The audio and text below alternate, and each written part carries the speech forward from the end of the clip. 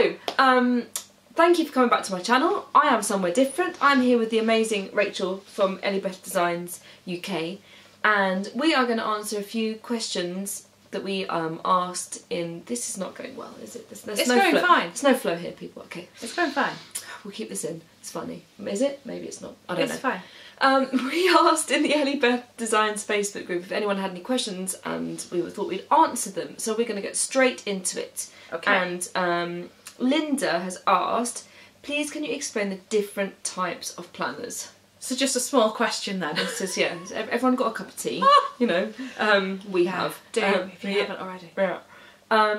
So this is really interesting actually, because I think this is why I became a planner addict, the different types of planners. Yes, I would agree with that. So I remember when I first got into kind of, I'm going to call it creative planning because that's the way I look at it. I've always had a list, but when I first got into it I thought, right, I'm going to download my own inserts, I'm going to get a ring bound planner and I'm going to sticker rate for the whole year, and that's what I did. Just like one sticker a day, near enough, for like loads of time in advance. And then I just realised that is not what I want. Oh, this is Tom, by the way. You sometimes hear his bell on my videos. Then I realised this is not what I want to do. I want to have something to do every week, and then I discovered Erin Condren. So I ordered an Erin Condren. So then I had two types of planners in my life. I had a ring bound A5 and I had an Erin Condren. You were an A5 girl? Yeah, I started original A5. How did I not know this about you? I know, back in the dark days. Wow. Well, actually no, my first ever planner was a Peacock Filofax. It was beautiful, I can't remember what it was. Yeah. I sold it like on eBay. And I remember I got loads of money for it on eBay, and I thought, that's weird, it's just a Filofax. I know. Oh dear. Yeah, this was like in, I said this was in 2007. Oh, right, okay. A long time ago, and it was my graduation present from university. I shouldn't have really sold it. Sad times. I'm going to hunt it down. I'm going to find it. If you have it, I want it back. I need it back in my life now. Anyway, yes. Oh dear. Okay. Yeah. So that's the planners I know about. And then obviously, well, we'll talk about Traveller's Notebooks because that's where I've got into now. Yeah. But do you know about? I've never had a happy planner or a disc planner. Have you? Yeah. I mean, really, in terms of different types of planner, it comes down to how big do you want it to be, and what's its use? Yeah. Do you need something that's got the hours of the day in it? Do you need something that is just great for making lists? For some people, just a monthly overview and lots of notepaper is perfect. Yeah. Happy planners, yeah, they are disc bound, so I found them just too floppy. They annoyed me. Which they then did bring out the covers to go on them, which was nice. Yeah. But again, it becomes very big. So then they made a mini one, which is lovely. Yeah. Do you have one? Too small. I do have one. Oh. Well, I gave it to Eleanor. Okay. But it's too small for me. Yeah. So it's horizontal layout and as it's well. Horizontal as well. So there, your days are kind of going that way instead of across. Yeah. So yeah. But I think really just if you're struggling to choose a planner, get a pencil and a piece of paper and just see what you actually need to be reminded of during a week and try different layouts. And I think that was when I realised what type of thinker I was as well. I am a vertical thinker. I think in time, I think in lists. When it's horizontal, I can't quite. For me, it just doesn't work, and then I don't look at things and I forget things. But I've really enjoyed the Traveller's Notebook system because, and the way that I'm doing it, I'm just make my own layout each week, the way that I need it for that week, and that's just been really successful for me. And Rachel and I were saying that I've stayed in this system for 1.5 years. That's a long time. That's commitment to the planner. That is commit to the planner indeed. So I think I've found what works for me. But definitely downloading inserts, trying different inserts, printing out different things, drawing it out on pieces of paper, that's what made me find it. And if all else fails, just pick the one that's got the cover you like the best. Yeah. Absolutely. Because if you like something, you'll make it work. Yeah. And if you want to change it, change it. Yeah, definitely. If it's not working, just change it. And don't... Yeah. I mean, we've had this discussion a lot this morning. We have, yes. Because somebody has too many planners to play with and doesn't know what to use. Don't know who that would be. No, Tom. Yeah. But also plan. Yeah. But also, we both have an Erin Condren that we don't necessarily use on a day-to-day basis. But I really like the spiral bound. Size of it to look back. So yeah. memory planning, we don't know. Yeah. So I think that answers that Otherwise question. known as the right planner for you is probably the next one you're going to buy as well. Yeah.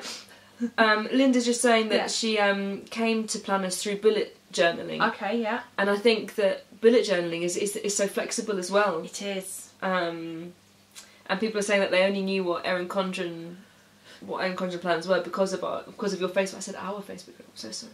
Your Facebook group. Right. I'm on the You're design. part of the group. Yeah. You're part of the group. It is our group, isn't it? Yes, it's not my group. It's everybody's group that's in the group. Obviously, if you're not in the group, then it's not your group. No. And if you're not in the group, you really should be. So come and join. Yeah, it's great fun. It's one of the happiest, friendliest places in the internet. It's a nice corner. What have we got next? We have got so many planner stickers. I get overwhelmed with it all. Yeah. Very true. Yeah. Okay. And then I think the thing is with stickers is that for me it becomes a bit of a collection, and I like to collect the stickers and then use them at different times, and you can get overwhelmed and buy all the things. I did start that way. I was like, oh, I like that, I'll buy that, and then I've just realised now what I use and I need. Yeah. Like I love a tiny kit with the add-on boxes and the headers now, and that will last me for 2 or 3 weeks. But that's also because you know which parts of that kit you are going to use it for. Yeah. So you know which bits you actually want to put a sticker on. Yeah. And again, it comes back to going back to pen and paper or pencil and paper and going, well, where would I want a sticker? Yeah. Rather than going, oh, there are all these stickers, I shall choose this and this and this and this and this. Yeah. Start with what you actually need first. But yeah, I mean, the tiny kit I think is a cracking one to try for pretty much any type of planner. Yeah, totally. You get a good variety in there. You really do. It works really, really well. Mm-hmm. And that was from Tiger. And Jennifer would like to know where you get your inspiration from for all your beautiful kits and things that you create. Oh gosh. Big question. Just a slightly big question. Can be all sorts of things. Often, obviously, I have certain artists that I, if they release some new artwork, then I'm looking at it thinking, oh, what can I do with that? Also, often people suggest things to me, or it can be a quote.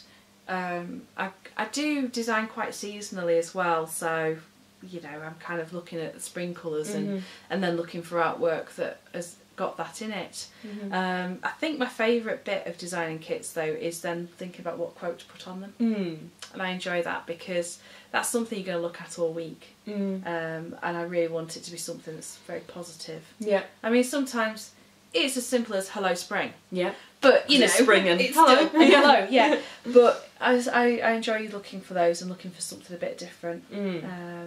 So yeah, and that's another, not to kind of talk about the group again, but that's what I like about the group is that people do suggest things, and you then kind of when you see it come out in the shop you think, oh, I had a bit of influence in that, or it's lovely to see that, or I like the way that works with other stickers that I've got and stuff as well. So yeah, absolutely. Jennifer also asks, what's the best thing about owning your own business? And I work for myself as well, so I'm going to kind of answer this a little bit too. Go on then. You. Do you know what I really, really like now? Is that I can... Well, I think I was quite lucky when I worked for the schools that I worked for, that they really respected what I did and they let me get on with what I could do. But I feel that I can really do what I want to do now and do the projects that I want to do. Yes. And really invest all of my creative energy into it because I'm very passionate about what I do. And so then I can just do those things and not feel that I have to take work that isn't going to interest me because I know I can find something. I'm very lucky to be in a position to find something that I'm passionate about and I can do it. I know you say lucky, but I also know there'll have been a lot of hard work behind it, and it doesn't happen just by accident. No. So I know what you mean though. But just don't do yourself down. Says she, who's brilliant at doing that herself. Yeah, I agree with that. It's the freedom of what you want to do. I think for me, it's always the fact that I am on that playground for the girls morning and afternoon, and I don't have to worry about holidays or childcare, and they know that mum's there, and it's that that actually is the best bit of the wider kind of picture. Thinking specifically about the business, I love the designing. I love the people that I get to meet and sit with and film YouTube videos with.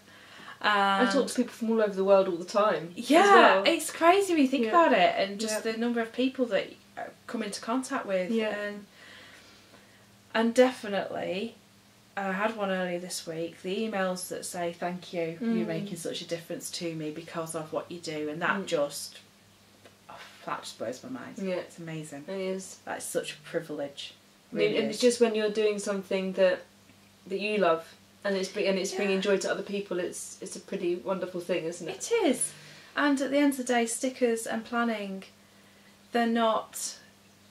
I was about to say they're not going to save lives or cure cancer, but perhaps they will. Who knows? Yeah. But it's something that is a daily thing for many people, and that makes a daily difference, and that is, that's pretty special. Yeah, and I think very special. I think when we've all got lots on, you know, and we all have our own. It's going to get deep, people. I can see this now, but we all have our own, as my mum would say, our own cross to bear, and we all do the things that we need to do every day. And if we can make it clearer, make it work in a calmer way or a faster way, more productive, that's going to free up time for everything else, isn't it? Absolutely. Which is just great. And that's why the tagline of the business is brighten up every day, because it's about having something that just brings a smile every day. Yeah. So, thanks for those questions, Jennifer. Yeah, good questions. One for Katie Teach. How do you... This is from Wendy. Hi, Wendy. Hi, Wendy. Hi everyone, actually. Yeah, hi everyone. Obviously. One for Katie Teach. How do you come up with your layouts for your TN inserts? So I touched on this before. I'll just get out my little... I have all my little TN books here, but I'll get out my weekly book. This is what this is something that drew me to designing my own. Caught in a bookmark. Designing my own inserts was that sometimes I just needed to. I'm quite actually at the beginning of a book, but sometimes I just needed to fill out a whole day with lists, and sometimes I just need to know where I am with appointments in a small list. So I just thought there's no point in trying to have the same layout each week and each day, because sometimes it's blank, sometimes it's full and I can't get it all in. So I've just been drawing it the way that I want to. So I didn't put much on this weekend, so I probably didn't need 2 full pages.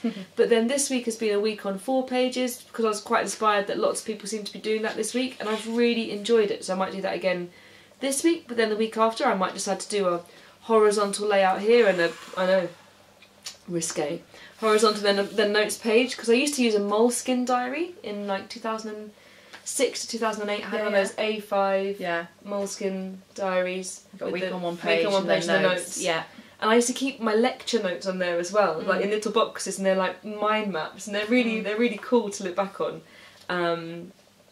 So yeah, I might do that. And I just think that what's going on in my week will inspire how I need to lay it out. So if there's a lot that I need to do every day, it will have to be a day on a page. Or if I'm travelling a lot, I won't be on a day on a page, and so I'll condense it down. And to be honest, I don't want to waste paper, you know, and I don't want to have loads and loads of empty pages. So this one, Mother's Day, I will probably go back and write a bit about Mother's Day, or stick a photo there, maybe, but then I stick photos in my Erin Condren, and thus the dilemma begins again. Oh dear, it's a vicious cycle, isn't it? It is. So yeah, okay, that's fine. There was one for you as well. Was there a question for me? There was. One for Rachel Blundell. Is it tricky thinking up all the ideas for kits? They're also pretty. Yeah, I think I touched on this a bit before, that they come from so many different places for ideas. For kits as well, I think I just tend to look at the colours that are in the artwork, what's the predominant thing. Sometimes I'll be thinking, oh, I want to do such and such, and I'll go out and find something to fit it.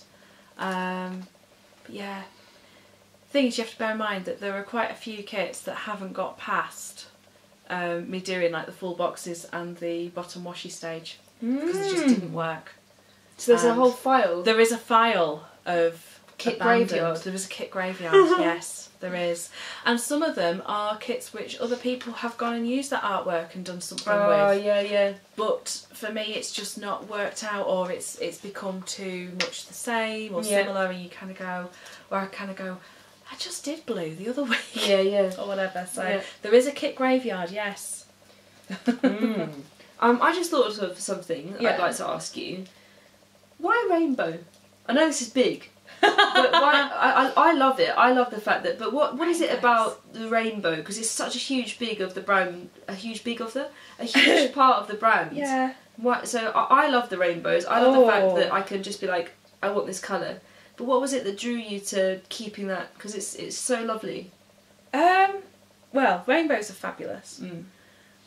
And also for people who are indecisive like me, they're also fabulous because you can literally have every colour. Yeah.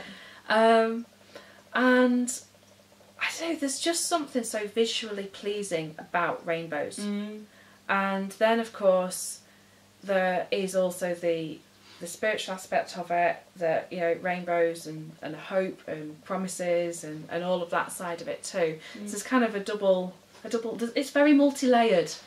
My rainbow. It's like there's many colours in the reason for the rainbow.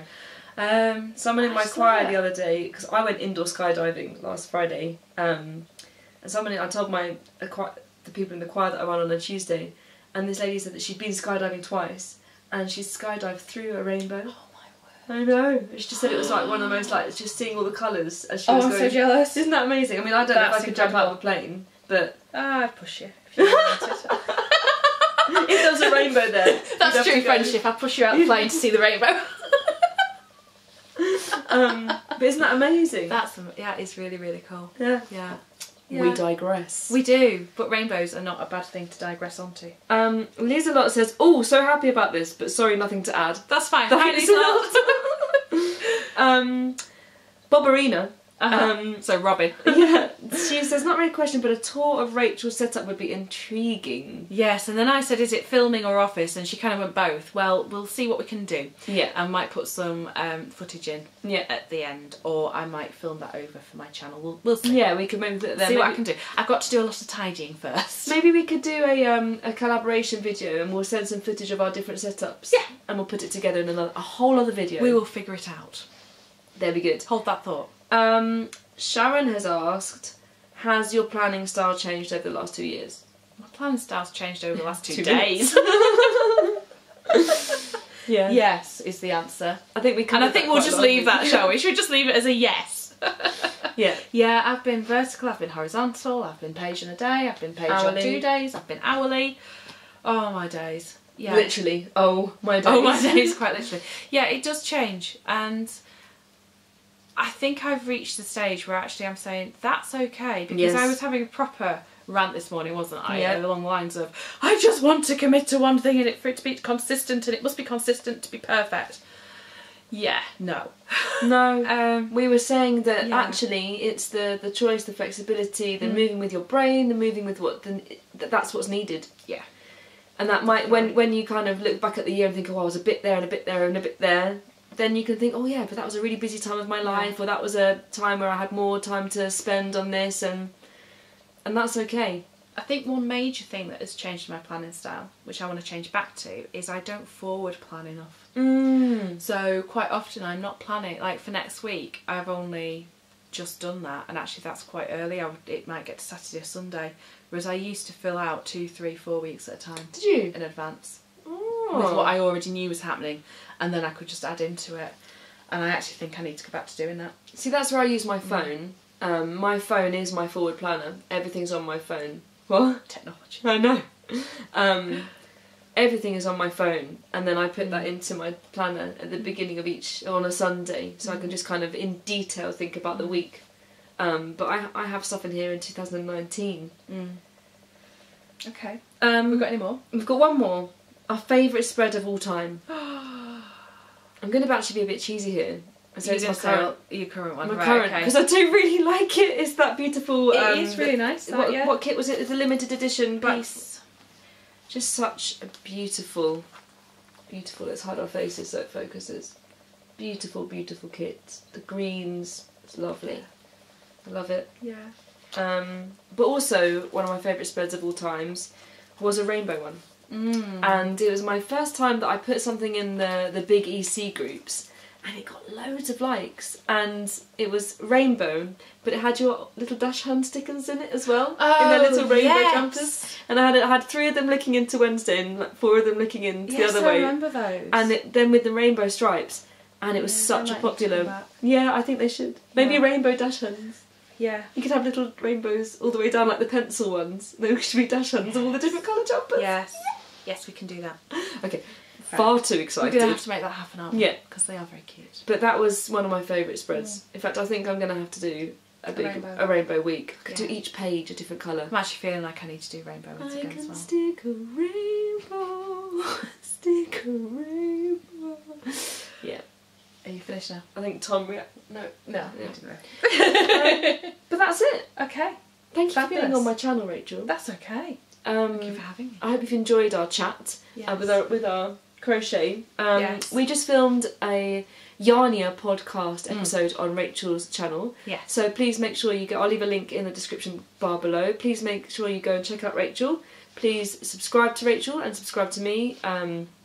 Click this, click that, do the notifications bell if you want to. But we're both on Instagram as well, and my phone's ringing now, so we're going to go, and we'll speak to you soon. Bye! Look how we just like hold it there. Yeah. Because, you know, we can't do a freeze frame. We have to physically do a freeze frame. Let's go for it. Hello! You will see that I am somewhere different. I am with the lovely Rachel. I'm looking at the wrong bit. I'm going to start again because I'm looking... Oh, I don't know where I'm looking. Here. Here. Right, okay. I'm going to start again.